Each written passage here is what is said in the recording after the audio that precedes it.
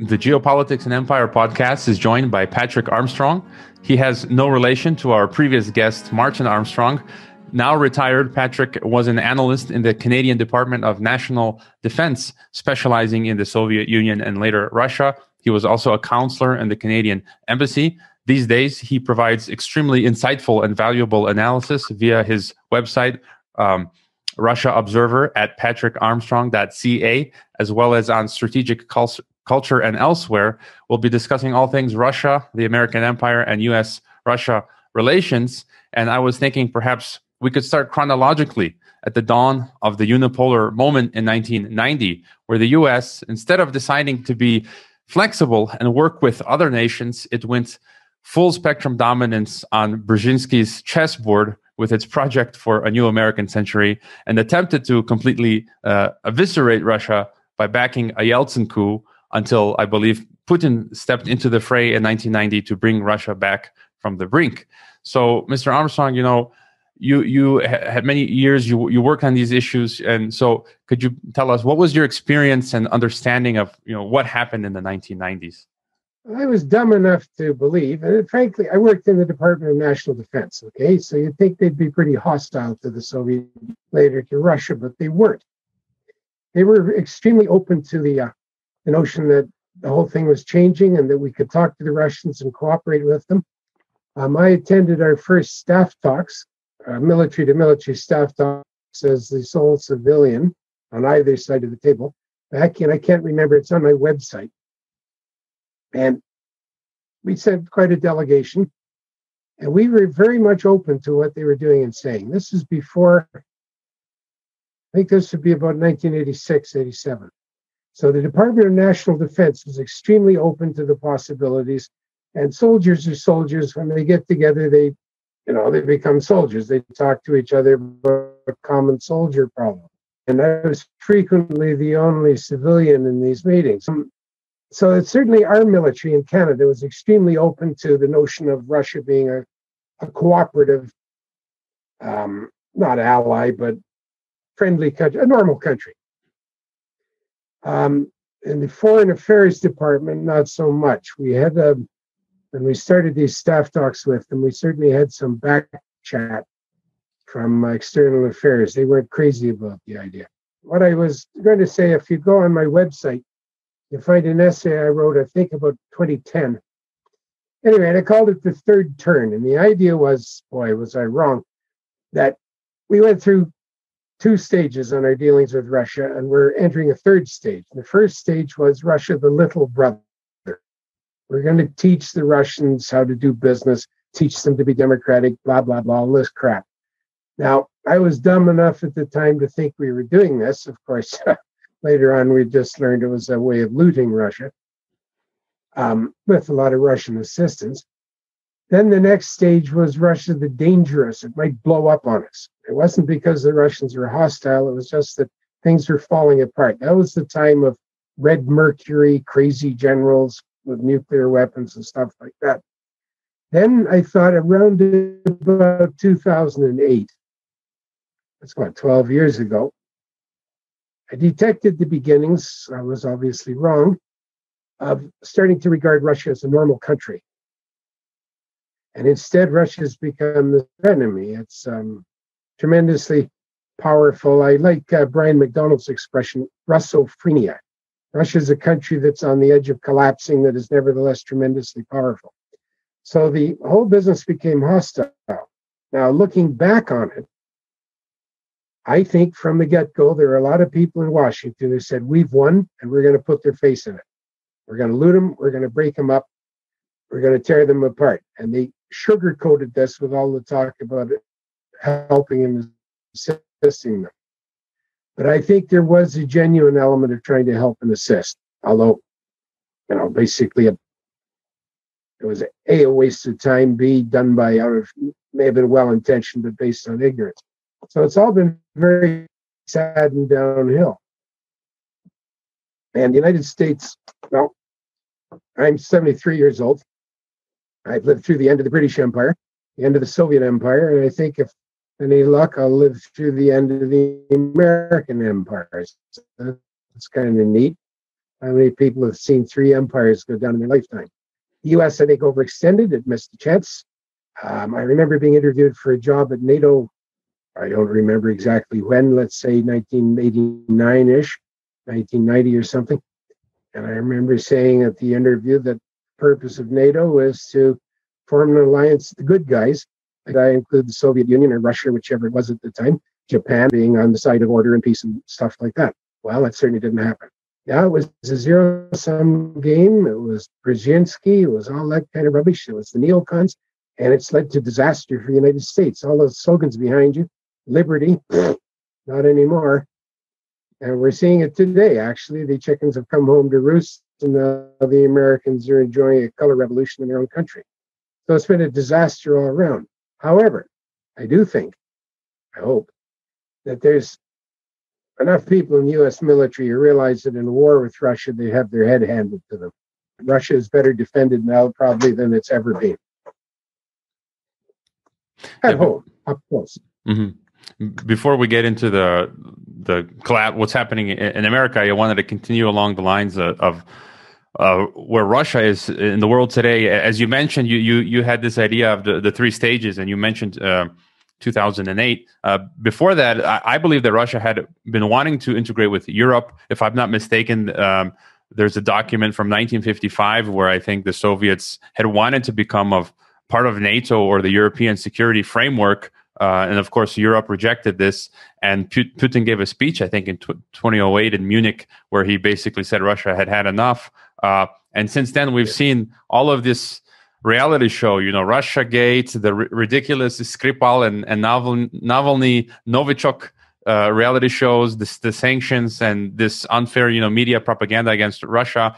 And I think recently Lavrov said that, Russia might just stop talking with the EU and I guess move on to focusing on Eurasia, this perhaps Eurasian Union and the work with China, which some people call the dragon bear, right? Dragon China and so on. So where do you see Russia today moving forward? It seems like their economy is doing, in a sense, better than other countries, and it's relatively stable. So where do you see Russia today in the world? Well, it's interesting. COVID has obviously hit everybody pretty badly. And I was quite impressed that the IMF has done a prediction of economies in 2020. It has China growing and basically everybody else shrinking, but it has Russia shrinking less than anybody in the G7, which I think is rather interesting, in fact, or anybody in the Eurozone. So Russia, it's always on the edge of collapse, but actually I think Russia's doing remarkably well. I'm just finishing off a little essay on Russia in the Arctic. It's fantastic what they've done there. This is a country that's on the edge of collapse, doesn't make anything. Canada has 5 icebreakers, which is more than the second largest number of icebreakers in the Arctic countries. Russia has more than 70. And they've got the world's largest. And they just launched the world's largest, and they got more on the stocks, and they just started cutting steel for the size even larger than that. Yes, they're planning ahead. China, Russia, well, I used to sit through all this crap in the 1980s at NATO meetings and the rest of it, talking about common values and all that garbage. What makes an alliance is common enemies. So forget about whether China and Russia have common values. They have common enemies. And it just occurred to me, writing this little paper that I'm doing now, is once the Northern Sea Route is running with the new leader class icebreakers, they're 5 years away probably from going to sea, then you'll have a route that completely escapes the US Navy. So China can now send stuff to Europe, either on its high-speed trains or on container ships, and completely avoid the US Navy except for submarines. And submarines are not something I would want to try and interdict anybody with, because nobody knows what's happening underwater, if you get what I mean. That was the most exciting part of the Cold War, is the submarine stuff. So I think Russia and China are looking a long way ahead. And I think Furthermore, I think you should probably add Iran to the mix. Again, common enemies. Iran is not the same size of power as Russia. And thanks to the neocons, it's even more powerful than it was. Oh, the neocons has been a disaster for the United States. It's been a disaster for everybody. Millions of people killed. U.S. has destroyed its economy. It's destroyed itself. It's now going to be suffering severe civil stress, no matter who's in the White House at the end of January. Russia and China have outwitted them at every step of the way. As I say, Russia is militarily probably more powerful in defensive terms than it has ever been. And I think even the U.S. generals realize that now. The U.S. military depends on two assumptions: complete air superiority and complete solid communications. Okay? The Russians have got a lot of air defense, so you can forget the total air superiority. The Americans are going to have to fight for air superiority, and they'll only ever have local air superiority. And there's no way they can be sure that they have secure communications. Russia has tremendous electronic warfare capability. So the Russians have looked at what the Americans have to have, and they've countered it. Very smart. Not this. The commies spent all their time trying to beat the Americans and everything. Putin and company, probably around 2008, something like that. Personally, I think it was Libya that made Putin realize that that there is no possibility of dealing with the West. Maybe it was earlier. I don't know. I wasn't in the Kremlin. There's too much time wasted in trying to figure out what goes on inside the Kremlin. I mean, I'm old enough to remember the days of Kremlinology. And it's been a curse, by the way, the American CIA. All they ever talked about, we used to have meetings with them, is personalities. It was absurd. If so-and-so gets in, this will happen. If somebody else gets in, that'll happen. It's just rubbish. No wonder they never have any idea what's going on. So, and speaking of personalities, I mean, just a quick take. My podcast has been called everything from I'm a Russian agent to extreme left, extreme right, conspiracy theorist, you name it. And just speaking of Putin, I've been to Russia myself. I've lived in the former Soviet Union, Kazakhstan. I've spoken with real Russian people. And I have the impression that Putin simply is a type of a patriot that has brought Russia back from the dead.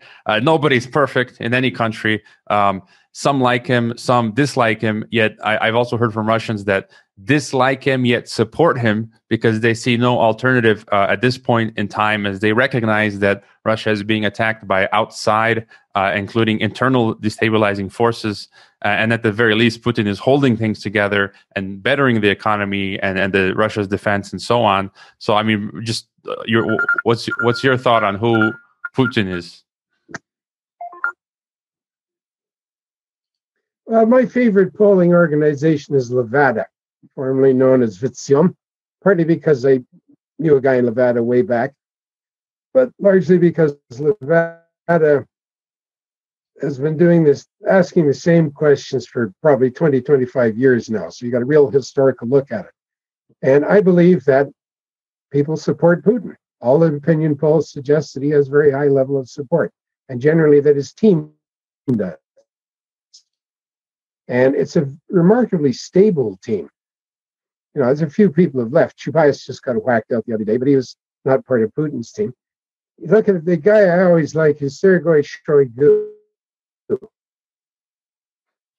who's been a minister in the Russian government and has been the number 2 popular guy in Russia throughout that period. And it's an extraordinarily competent individual. Putin has got a team of competent individuals, and basically they do what you hire a government to do. Our rulers are pretty contemptible for the most part, mediocrities, nincompoops. Putin and Xi, these are guys who are doing what you paid them to do. Simple as that. And as long as Putin keeps doing it, then I think the Russians are going to like it. One of these days, of course, it's got to start thinking about his succession. He's got to hand off to somebody, and I'm quite confident that he is. NATO. It seems like for a while things were a bit quiet, but now that NATO it just seems like it won't stop expanding. It's obsessed with adding new members. Georgia, I think Montenegro, and it seems like they've renewed their focus on Russia and China. I was just reading yesterday that Russia's Baltic fleet was reinforced in response to NATO forces buildup near Kaliningrad. And then just recently, U.S. declared China as the world's #1 threat to democracy. And NATO stated that they must take into account China's emergence as a global military actor, to which China shot back saying, that NATO has this victim complex that drives NATO to view China as a rival.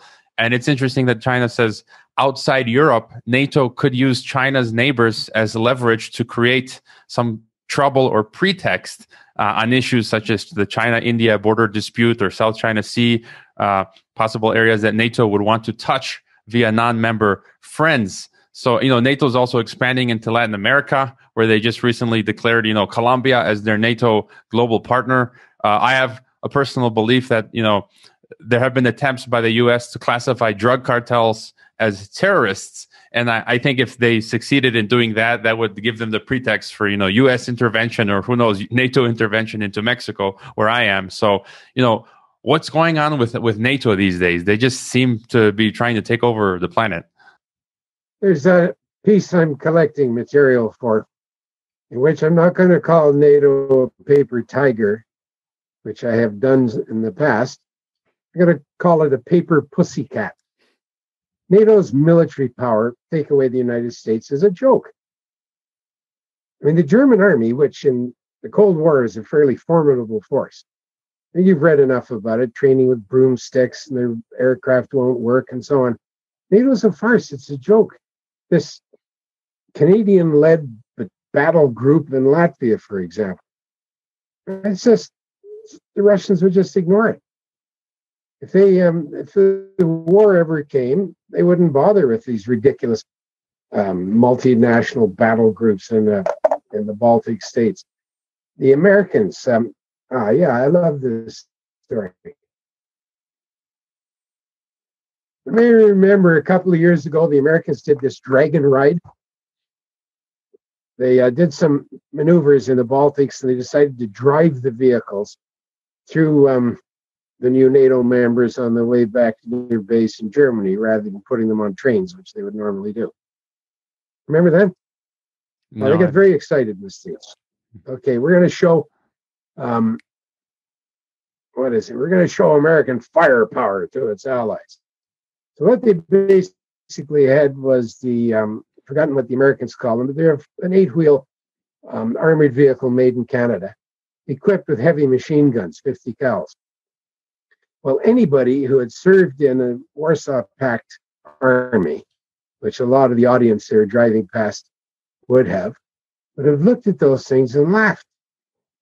You're looking at something that the Sovs had the BTR-80 with a cannon. The Russians today have got this absurd APC that's based on their new tank design. They've got standard what the hell do they call it? The Terminator. They got tremendously formidable tracked vehicles, seriously armored with real guns. And the Americans think with these crappy, lightly armored wheeled vehicles with a 50 millimeter or 50 caliber machine gun, you're going to scare anybody? So as soon as they finished this, they said, holy shit, maybe we'd better get some cannons on these things. So finally, after a year or something, they rushed through another got, I think, 25 millimeter cannons on them. Well, whoop-de-doo. I mean, it's absurd. They're just looking at themselves in the mirror and thinking they're tough. It's just, and the Russians have recreated the Guards tank army. That was the moment I did an essay on that. That was the moment that the Russians obviously said, okay, because, back, I used to know what they had and where they had it. The CFE treaty told us. And they had nothing on the western route, the standard invasion route through Smolensk and on to Moscow. They had nothing there. because they weren't worried about the West attacking them, and they weren't intending to attack the West. All their serious stuff at the turn of the century was in the South. Well, now they got the Guards Tank Army. They've decided this is obviously a major decision. We're going to make a force to defend ourselves. So you added NATO. Well, go ahead and add another half-assed 5 national battle group somewhere. Until NATO starts putting a core. Americans put a core into Germany, which they had before, which I doubt they'll do, because their troops are all used up somewhere else. No, it's a paper pussycat. It's a bunch of fools. As Comrade Stalin said, the struggle intensifies, eh? As you're going down the toilet, you shout louder and you swim faster.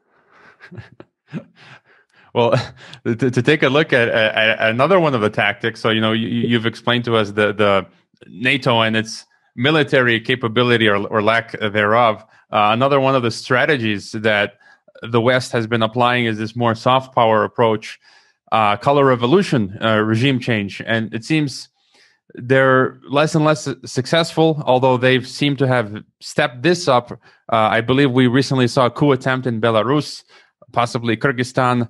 Moldova just flipped from pro-Russian to pro-EU and even called on Russia to remove its troops from Transnistria, to which Moscow obviously said no. When I was in Kazakhstan, I personally came across USAID, National Endowment for Democracy, Soros regime change tactics, which included brainwashing of the youth. Some of my actual students who are unwittingly participating in their training, as well as this anti-government protest movement called Wake Up Kazakhstan, where one of the leaders was trained by the National Endowment for Democracy.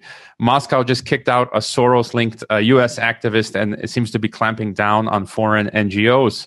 But it seems like the U.S. EU oligarchy they won't let it go. Do you have any interesting stories in this regard, or what do you make of these perennial attempts to squash Russia and its neighbors through these regime change operations?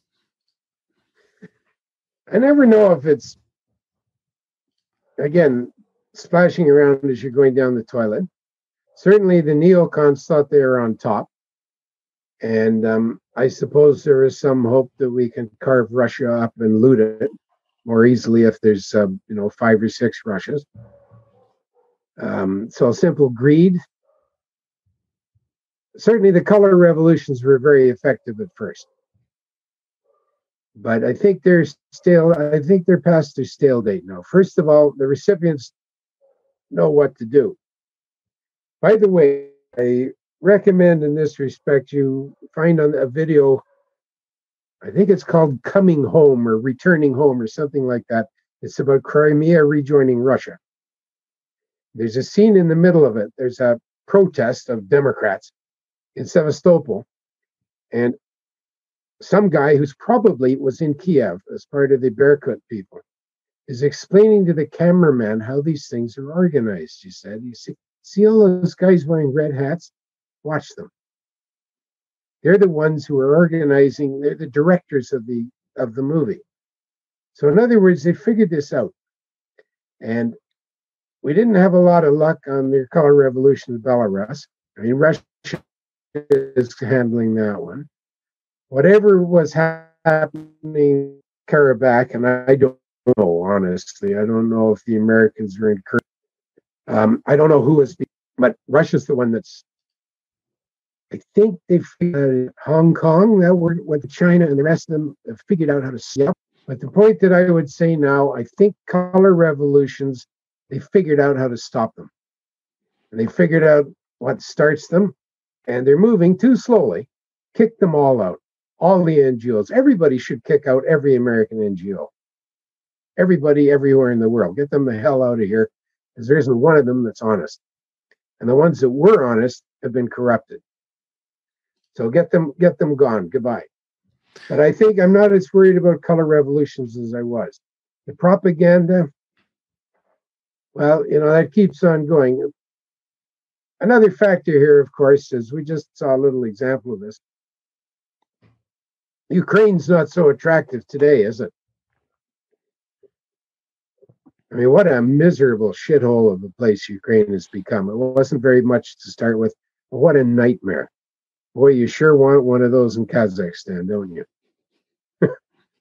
You know, I've been to Kazakhstan years ago. You know, a place that's burbling along, doing okay, fairly peaceful. I've always admired Nazarbayev. He's in the background, still a presence. And boy, we sure want to turn that into a Ukraine, don't we?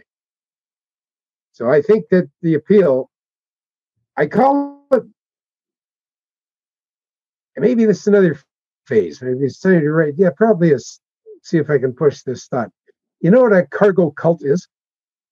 I've heard that term before, but not quite sure. Okay, allegedly, I don't know if this is really true, but the story behind it is during the Second World War, the United States descended on islands in the middle of the Pacific. I was actually in Bora Bora in February this year, and in January 1942, an enormous convoy of American engineers ships showed up in Bora Bora and built a refueling station. Just like that, zap. So these guys living in these isolated islands, suddenly there's stuff falling out of the sky, all kinds of cool, neat stuff. So in the more isolated areas, apparently they developed a quasi-religion on this, that they would build airplanes out of sticks and pray for the cargo to appear again. So for a lot of East Europeans, the whole EU thing in the 90s was a cargo cult. If we join the EU and NATO, we'll be rich, we'll be happy, our cars will get shiny, our teeth will suddenly turn into gold instead of stainless steel, and everything will be just wonderful. Well, didn't work out that way, did it? If you're a prostitute, worked out well. If you can get a job as a plumber in the UK, well, that's okay. A lot of these people work I do a lot of cruising. A lot of them work on cruise ships. That's fine, nice job. But basically, it hasn't been as much fun as they thought. And that's what we're seeing very interestingly with Hungary and Poland. No, I'm not so sure that I want your total package that you insist that we have now. So I think the cargo cult phase is coming to an end. So the part of the attraction of a color revolution, and you saw it with these wretched Ukrainians, is poof, things will get better. You know, the cargo will fall out of the sky and everybody will be happy and have a good job. Well, it doesn't work that way. Yeah, Except, if you're a prostitute or a stripper, you're okay. Yeah, I mean, that's what I told what you said earlier. I had even spoken with Kazakh security, and I told them, like, why do you guys allow these NGOs to operate in Kazakhstan? I mean, on their website, it literally says, you know, this NGO is sponsored by the usual suspects. And I'm also a Croatian citizen. And I remember when Croatia joined the EU in 2013, it's like, as soon as we joined, our GDP went down 11% or you know, it just wasn't, it wasn't very good. To move on to the US, you spoke about it before, and I'm also American. I'm a U.S. citizen, and I've been seeing this. I've studied history, how the historical cycle, how empires rise and fall, and you know, one of the things as the collapse comes, things that become widespread economic decline, the fracturing of what was once a cohesive national social grouping, extreme political corruption and instability, and so on. I've interviewed Dmitry Orlov a few times, and you know, he's been expecting the American Soviet collapse moment. And you've written in some of your articles. And he's right. Yeah. And one of the things that I think Orlov is really right on is for the Soviets, it was a hell of a lot easier. You had an apartment. You weren't homeless. You had some kind of opportunity to get some kind of food at your work, even if nobody paid you. The health system burbled along. It wasn't very good. I mean, hell, I was in Moscow in those days, living as a dip. But you could see that there was enough stuff there. In the States, there's none of that. It's going to be really desperate in the States. And I hope it doesn't spread too far north, because I live pretty close to the U.S.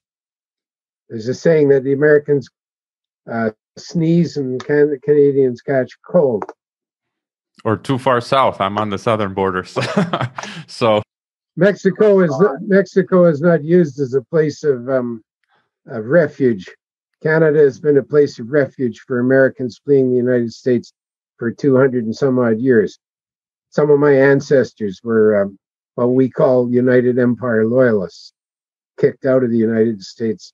I mean, maybe that'll change. Maybe they'll prefer warmer weather, like I have, having fled to Mexico. But what do you make of the talk of, whatever is going to happen with the elections? You've also written that regardless, half of the population will not accept the outcome, and there's talk of civil war or the U.S., invoking foreign enemies to start another foreign adventure. So how do you see 2021 for the United States? It's going to be pretty bad, I think. I mean, if Trump is in the White House, we're going to see violence. Well, maybe not. Antifa and BMD are basically things that are turned on and off by their owners. So maybe their owners will decide, if Trump manages to stay in the White House, that it's too late, that to save their powder. And COVID has been, I think it's going to be pretty bad. How bad? I don't know. I don't think it's going to be Bunker Hill and Antietam, but we may be heading in that direction. And for anybody living around them, you want to watch that it doesn't blow up and spatter in your face. You mentioned in your an interesting point in your most recent situation report, which people should subscribe to. It's a great analysis of what's happening regarding Russia. I've done more than 800 of them. Okay, so there's a good backlog.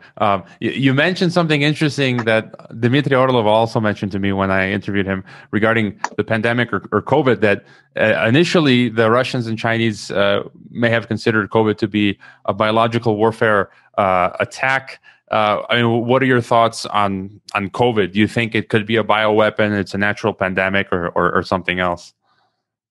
I don't know. Does Orlov think that too? All I was doing was trying to figure out why Russia and China built permanent installations. Now, we know China built one permanent hospital. The Russians have built quite a few.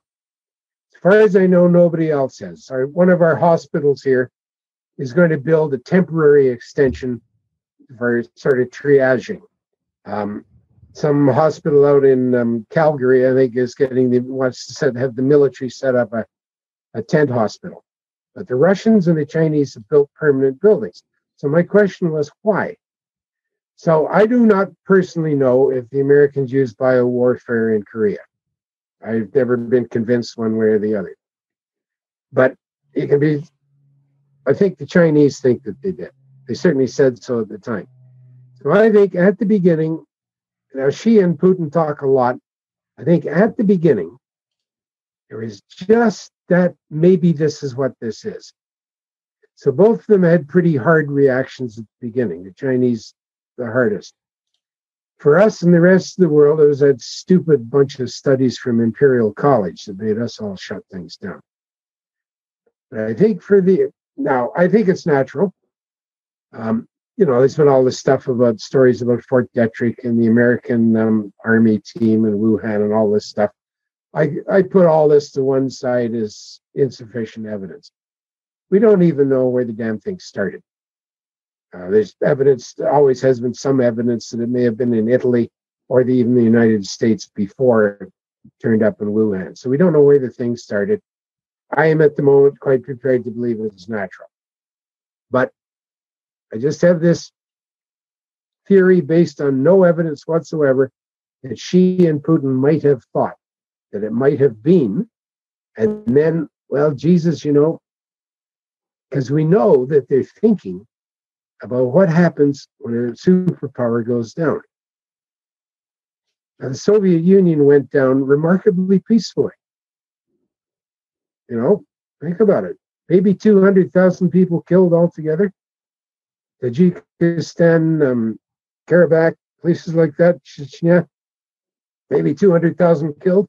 That's a very small price to pay for an empire going down.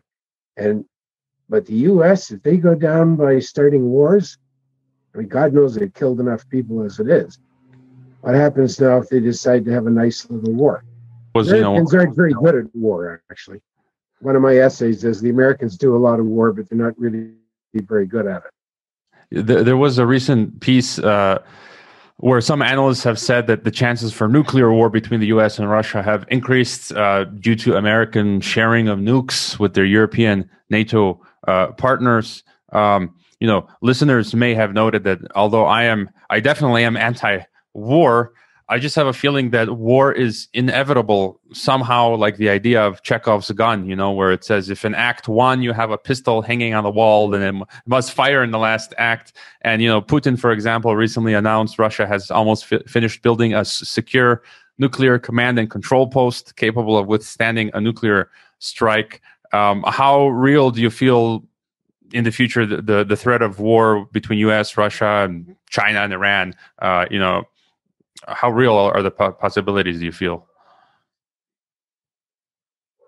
The Americans call it kinetic war. Well, these things can always happen by accident. But I think the Americans are more committed to regime change actions, except they don't work so well anymore. It's a race, eh? And the brutal truth is we're in a race. If the U.S. really... imagine Portland, Oregon, everywhere in the United States, all next year. Well, do you think they're going to have 800? They're going to have their soldiers in 800 bases around the world? They're going to have to come home. Plus, if the country's that divided, so will the military be. So it's a race. How much damage can they do before they have to tend to their own duties? If Trump's in the White House, my guess would be, although he's disappointed me many times, that now he will realize that he really does have to drain the swamp and turn all his attention to that and do it seriously. If Biden gets in, then it's going to be Obama. Obama benefited the 3 Bs: bombers or bomb makers, billionaires, and bankers. So under Biden, you can expect at least the 4th B, or not Biden, under Harris, you can expect the 3 Bs to do well. But do they want a war? The U.S. military, I think, 20 years ago, probably thought it could beat Russia.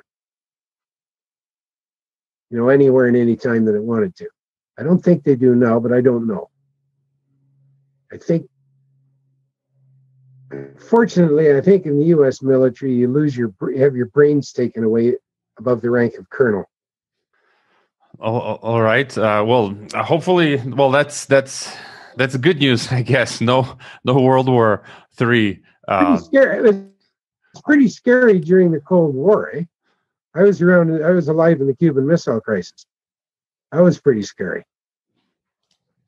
And I remember, because I went to a school near Niagara Falls, it was assumed that Niagara Falls, because it's a big power station, would be hit. So we did the under the desk stuff. Now, I never believed it was going to happen then, but the Cuban Missile Crisis was fairly scary. 1973 Arab-Israeli war got a bit nerve-wracking. And there were lots and lots of people saying, for sure, some crazy Russian general's going to get a nuke and do something. Back in when the Soviet Union fell apart, we cruised through that pretty quietly. I guess I live on the assumption that nobody would be stupid enough to start a nuclear war because they know what would happen. Yeah. I was amused in this respect to see somebody saying, the Russian Poseidon, that could start a radioactive tidal wave on our cities. Well, no shit, Sherlock. That's what it's designed to do. Think about it. I guess one of my final questions, it has to do with one of the reasons you keep writing and I keep podcasting is, your take on this horrible media landscape that's filled with just, propaganda and censorship. Big tech, the mainstream newspapers are just junk, and then big tech censoring. And so, what can you say on this struggle of writers such as yourself and podcasters such as myself, as we struggle to set the record straight? Well, I'm encouraged. Some guy I've never heard of who runs this podcast gets in touch with me last week and says he's been reading my stuff. Okay, so there's one guy I'd never heard of who's been reading my stuff. And you seem to have too. There's other stuff. There's one I'm fond of quoting, refers to me, but it also includes Paul Robinson here in Ottawa. Some guy writing, and I refer to it somewhere in my website. I mean, he just can't believe all the stuff he reads about Russia, so he looks around for alternative points of view. And he discovers me, the American Professor Cohen, and Paul Robinson. So bit by bit. But I'll tell you what I'm convinced of. And I've thought into this a lot because I don't talk to my neighbors about this anymore. I've learned you need, first of all, a kind of a religious conversion when you realize that it's bullshit. Now, Phil Butler wrote a book, he calls it Putin's Praetorians. And a lot of them are people who just couldn't believe the crap they were reading about Sochi and went looking for something else. So they were converted already when they found people like you and me. So what I hope is the process of conversion is happening out there, bit by bit. Some of my neighbors, for example, believe COVID is crap. Or, it's a disease there, but the reaction is overreaction. They haven't yet made the next step, which is to understand that everything else the mainstream media tells you is a lie. Well, maybe not the sports scores. They haven't made the conversion. Logic, schmogic. Yeah. One of my neighbors feels that COVID thing is, the face masks were bad at the beginning of the year, and now they're necessary and all the rest of it. Logic, she keeps saying, but it's not logical. And I keep saying, it's not logic. You have to make the conversion first. You have to see. Then you can apply logic. But she still believes Trump is an idiot. Ukraine's a paradise. Syria's a terrible dictator. Russia's evil and an enemy. China's blah, blah, blah. She believes all the other crap, but not this, which I find kind of mystifying. She hasn't made the next step. My conclusion is somebody to whom she has given authority told her about COVID.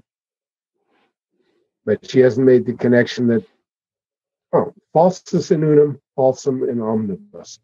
They're lying to you about one thing. They're probably lying to you about everything else too, except the sports scores. Yeah.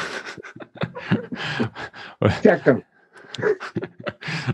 And by the way, I have interviewed Paul Robinson.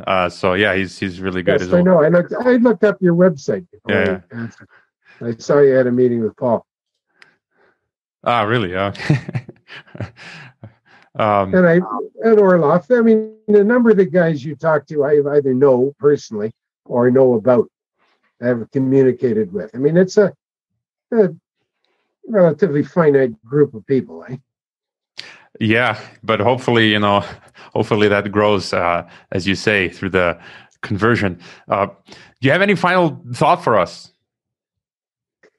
Well, tell me how the U.S. election is going to turn out. I think that's going to be rather important. If Trump, if he really realizes that being president and issuing orders is not enough, you got to go a lot deeper than that, and don't hire your enemies, then maybe it won't be so bad. If Biden, then we're going to have Obama back again. Hopefully, we're very lucky to have two really smart guys, Putin and Xi, and their teams. Really first-class teams that are calm, that are looking ahead, that don't get excited, don't get pissed off, don't get riled up. I think Iran is a fairly rational bunch of people, too. So I think that's encouraging. At this difficult time, we're not being run by some asshole like Pompeius Minimus. Imagine if there was a Russian Pompeius Minimus. I mean, it'd be nuclear, we'd be radioactive ash already.